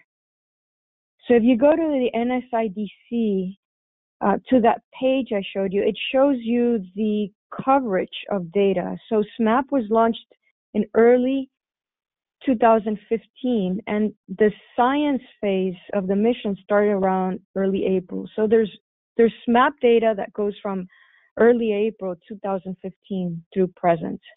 SMAP soil moisture data. Question 7, how will the soil moisture be applicable for the agricultural dominated Gangetic Plain of India? I think what soil moisture allows is to see the dynamic variability of soil moisture in this large area. Amita, would you like to add anything to that? Yes. So basically, if you can monitor changes in soil moisture throughout the growing season, that will help you assess water availability for crops. So that is one way of looking at it, because of course, precipitation, land surface temperature, ET, they all matter, but both soil moisture and ET, they indicate hydrological deficit of water or hydrological drought type of conditions. So just monitoring soil moisture over the plain would tell you which part has water deficit and which part are okay. So I guess just throughout the growing season, monitoring soil moisture does indicate availability of water for crops. That's my conjecture. Okay, question number 8. How is SMAP different from wetness index in tasseled cap transformation? So I have not done a comparison between the two to tell you how it's different, but tassel cap transformation, you're using optical spectral data. SMAP is using microwave data. So there is a fundamental difference there in that with microwave data, you have the ability to penetrate through certain level of vegetation and into the soil. And that's something that you cannot do with optical data.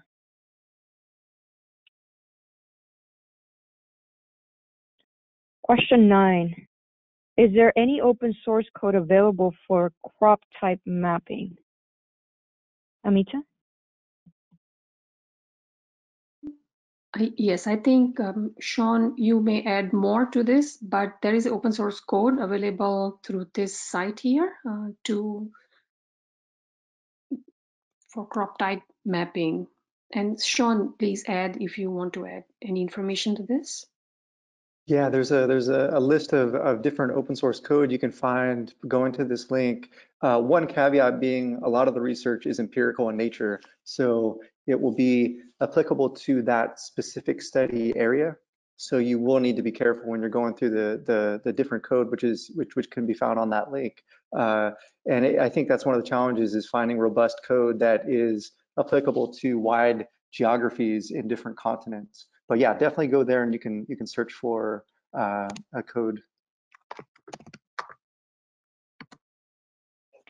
Okay, so question number 10. Over what period is the SMAP soil moisture anomaly calculated? So SMAP has a number of products that you can access that are freely available. There is no such thing as a SMAP soil moisture anomaly. You can calculate that yourself. And the period of time that SMAP has a soil moisture product starts, as I mentioned, from April 2015 through present.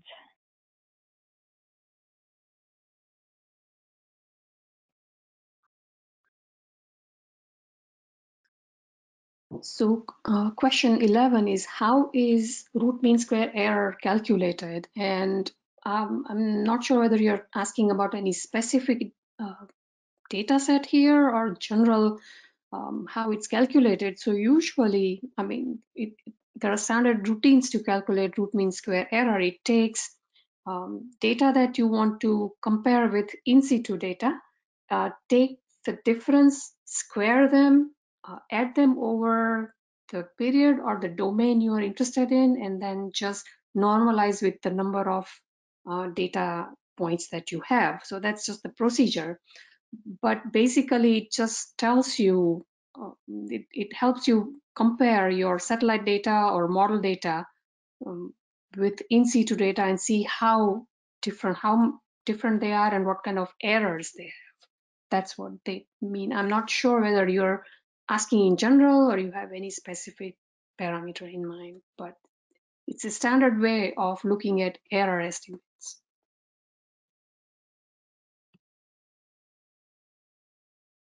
Okay, question number 12. Despite the spatial resolution of SMAP is approximately 9 to 40 kilometers, would it be viable to perform small-scale soil moisture analysis, 10 meters to 500 meters, by conducting calibrations using SMAP values as a reference?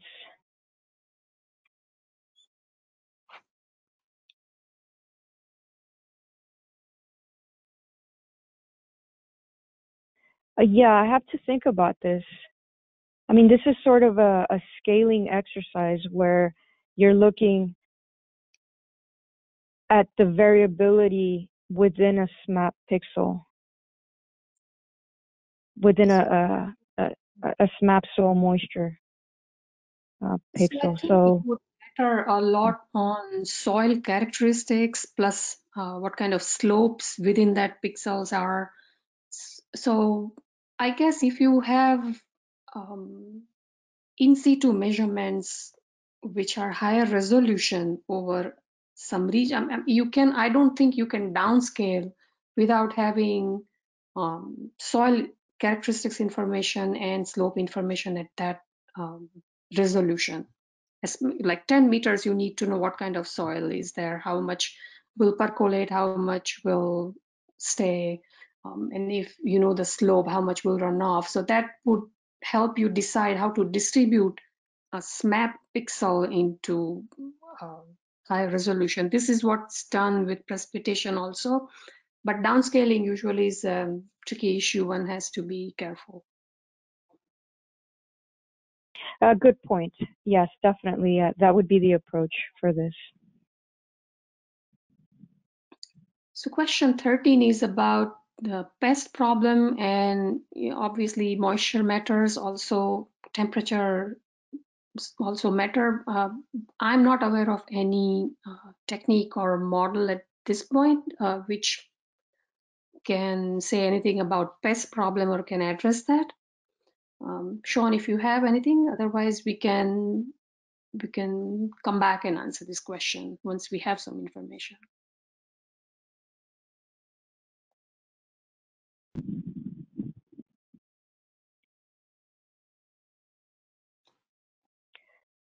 So question number 14, can a radiometer resolution be brought down under 5 kilometers?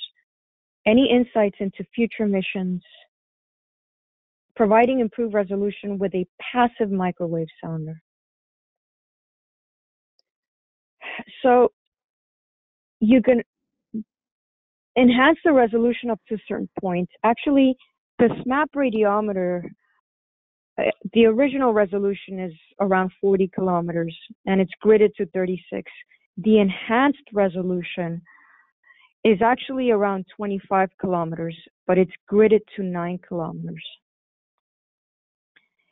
Insights into future missions providing improved resolution with passive microwave. I don't have any insights into upcoming missions. No, I don't know about that high resolution, but if you look at something like GMI, so GPM microwave imager, for certain frequencies, it's a passive instrument. It has resolution of about 5 to 10 kilometers right now. but I'm not aware of any sounder or future passive microwave sounder with that resolution. Question 15, was the SMAP 9-kilometer data downscaled from the 36-kilometer product? What are the potential errors associated with the interpolation? Yes, so the SMAP 9-kilometer was through an interpolation technique. The resolution was enhanced from 36 and it's gridded to 9 kilometers. What are the potential errors associated with the interpolation?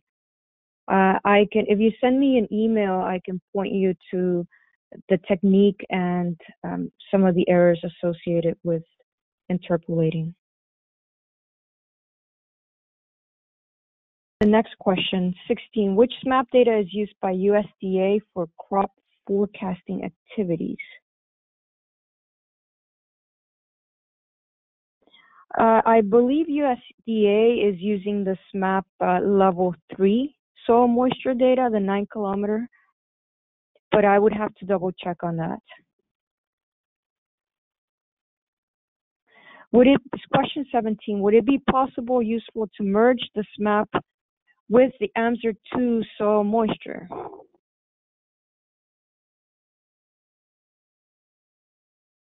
Yes, absolutely. Especially if there are gaps, SMAP, the data tends to be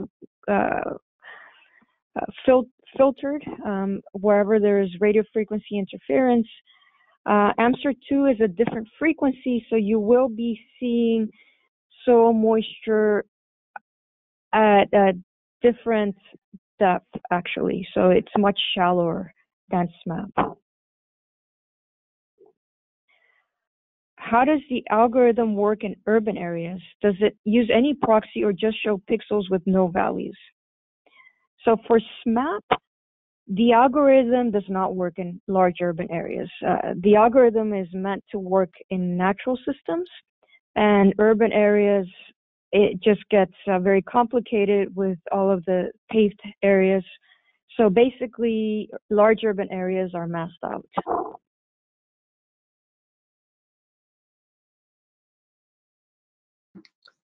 Question 19 is brightness temperature different from LST? Yes, they both are different. LST is land surface temperature, and brightness temperature is usually derived from top of atmosphere radiance measurements. So when you have any radiation that's going to space, that's converted back to equivalent temperature of the surface atmosphere system. That's how generally it's defined. So brightness temperature does not directly reflect LST. No. Can we use the KML file for the boundaries of the data which is to be downloaded? If you're talking about GES disk or Giovanni, I think once you download data, you can use KML file, but I'm not aware of ability to upload KML file. There on Earth data, I think there is a way you can upload your shapefile, Esri shapefile, to select your domain. And I think Appears also allows you to upload your upload a shapefile to sort the boundaries.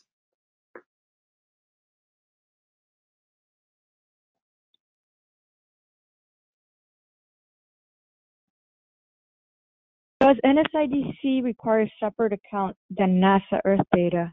So NSIDC is part of NASA's Distributed Archive Center. And so you can use the same Earth data account to access all DACs. Question 22, are any of the SMAP products delivered as GeoTIFFs? Yes. Through the Earth data website, you can opt to download the data as GeoTIFFs. And Appears also allows you to download the data as GeoTIFFs. Question 23, can we use the softwares given on the site to read the HDF files for reading other HDF files rather than using it for only SMAP products? Yes, absolutely. The software will read any HDF file, not just SMAP HDF.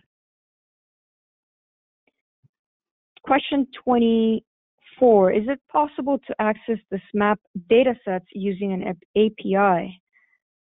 Yes, it is, and if you follow the link below, it indicates how to do that.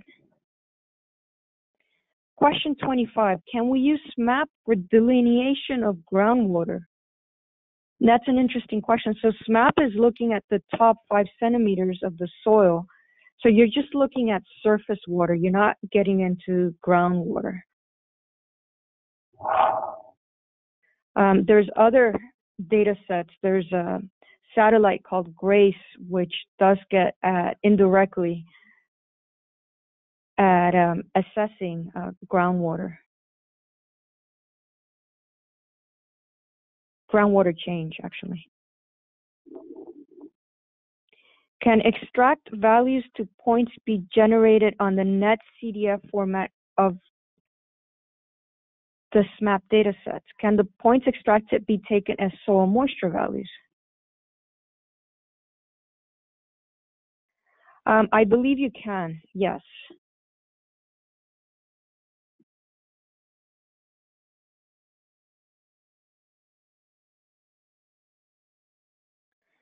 Question 27. What size of a farming operation would benefit from using these satellite data? And how are they using it? It seems to us the resolution and capabilities to cover very large areas and probably used for more regional analysis. What are the panelists' thoughts on this?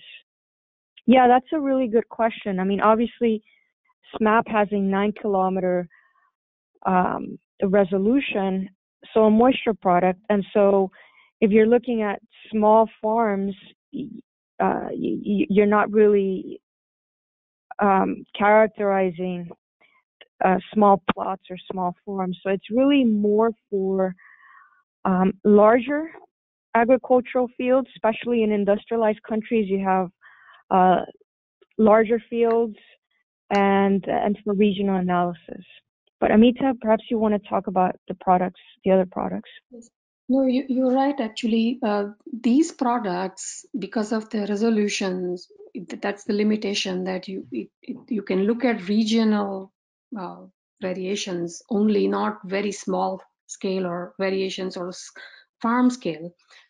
But you can use these data as input to either crop models or watershed models for looking at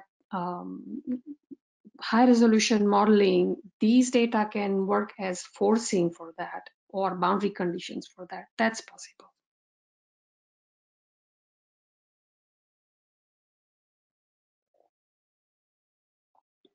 Okay, the next question. Oh, Amita, perhaps you can take that one, question 28. Yeah. So how does the accuracy of LDAS vary over different land covers? We will we'll put some references here for you to look at when we complete this question answer sheet. But yes, it does vary with land cover, but I'm not sure whether it's easier to quantify over grassland. I will have to come back and answer this question once I have looked at the correct answer, because I think it has been validated for different land covers in different parts of the world also. So I haven't seen it mentioned somewhere that it's easier to quantify over grassland. Yes, comparing the resolution, considering the resolution of the model, it seems reasonable that you have uniform land cover, performance would be better.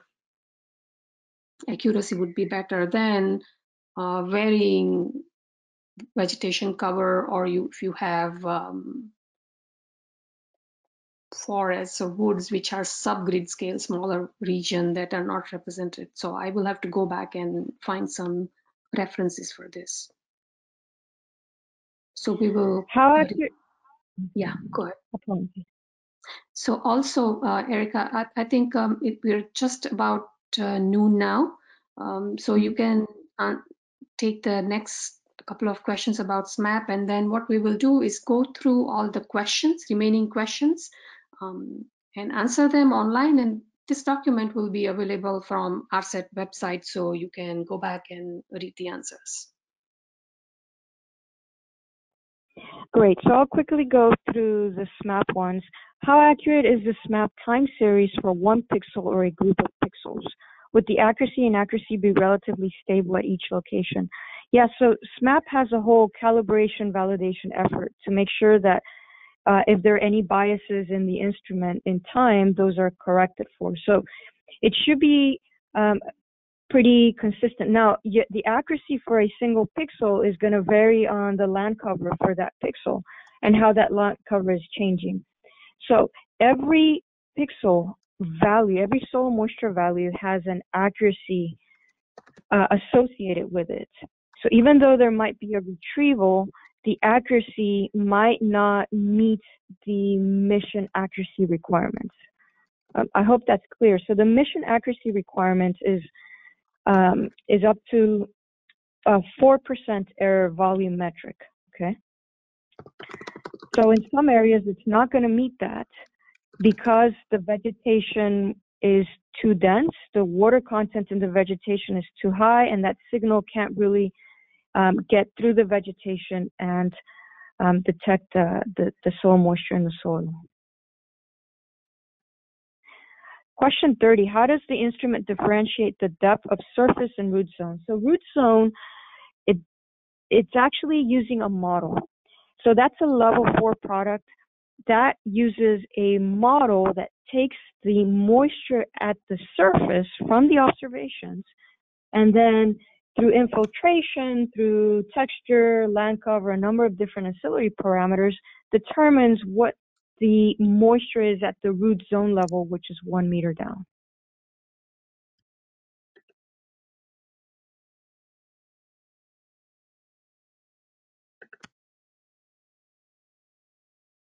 Okay, so as far as I'm seeing, those are the ones directly related to SMAP.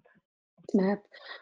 Just a couple of more questions we can quickly look at. Question 32 is about, is LIS publicly available for free? Yes, it is. In the presentation, you will see the link to LIS, and we'll also post it here.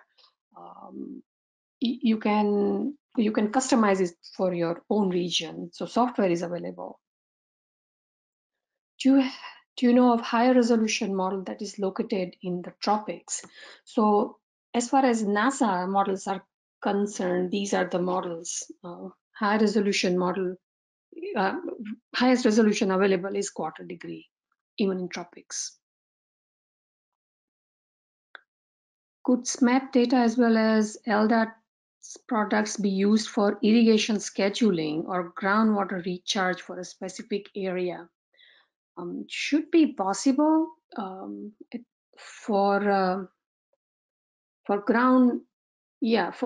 irrigation scheduling over considerably large region. You can, because say LDAS is 25 kilometers and SMAP varies from 9 to 40 kilometers. So maybe about that scale you can use it for irrigation scheduling. We will see in session 4 that ET is available, and that actually is used for monitoring irrigation scheduling or scheduling when to actually irrigate. So it should be possible.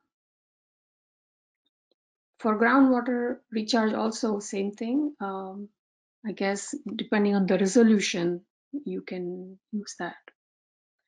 Does Giovanni allow you to download large amount of data through scripts? I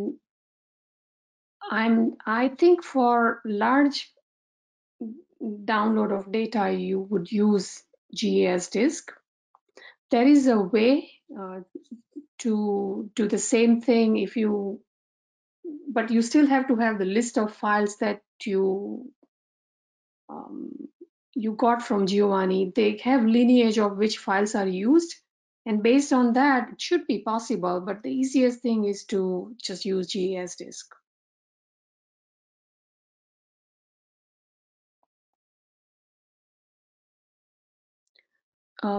Are all these products available in Google Earth Engine? Not all of them. No, I'm not sure about SMAP. I don't think LDAS is available. Yeah, SMAP, there is a version of SMAP. It's at a 1/4 degree spatial resolution, and it's been combined with, they're using a ensemble common filter data assimilation approach. So if you want the original soil moisture product, you have to go to some of the websites that I showed you. The instruction to download using wget for Windows OS does not download all files and timeout after a few files. Can you post the bulk download that works? Okay, we will have to revisit this question. I will check on that because since I do not use Windows, I have not encountered this. So we will get back to you on that. Another question, what Python libraries are generally recommended for use by consumers of data in netcdf or HDF formats? I'm not aware of any specific, I'm not familiar with exact which libraries. The version that personally I use is the Anaconda Python, and that comes with these libraries. So we'll get back to you on that. How can we use FLDAS for food security? So you can see the example, this famine early warning network, it uses FLDAS, and you will also see the link to FLDAS in the webinar, in the presentation. You can go through that, how it is used for food security. So basically it's for a famine early warning. So that it allows you to plan if you have to get food from somewhere else. Then what does unit of soil moisture kilograms per meter square mean? So this is in the LDAS. It is amount of, so mass of soil moisture in unit area, that's what it means. Will you cover shallow groundwater from LDAS assimilation? Not in this webinar, we're not going to cover that, but we are planning a more advanced webinar in near future where you will calculate water budget, and in that we will talk about shallow groundwater. How can we compare the ARSET soil moisture with in situ data? So you will start with remote sensing soil moisture such as from SMAP, extract data at a particular latitude longitude grid which has in situ data location within that grid, and then you will just use, ideally you will do this for some period, some time, and look at time series, and then any software can help you compare, so take bias or errors between the two.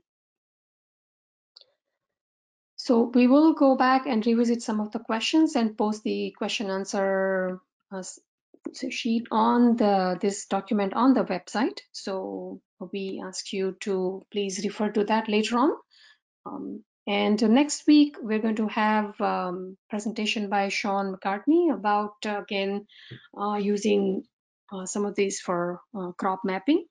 And so we hope to see you next week. Thank you so very much. So on behalf of the ARSET team, we thank you all for attending this webinar. We'll see you next week.